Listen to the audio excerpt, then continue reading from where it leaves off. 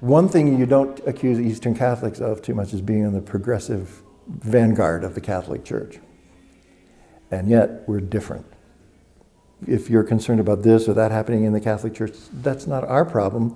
We just want to live the beauty that we've been given.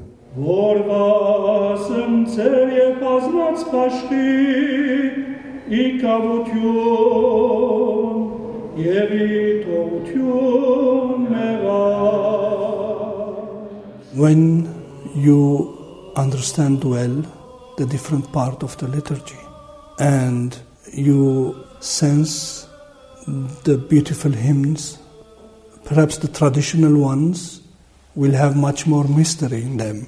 That's what I heard from Roman Catholics who participated to our Mass. And they always have this reflection.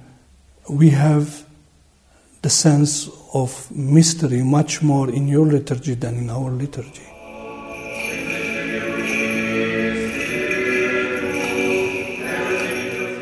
The liturgy, the iconography, the patristic tradition, and a biblical culture that is basically a Semitic culture of our Lord, in which hospitality, friendship, personal loyalty are very important.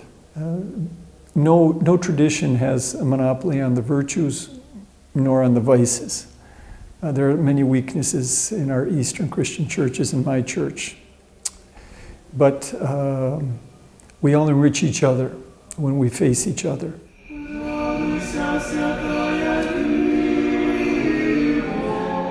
You don't have to be an Eastern Catholic to enjoy the richness that comes from the presence of Eastern Catholicism in the Catholic Church.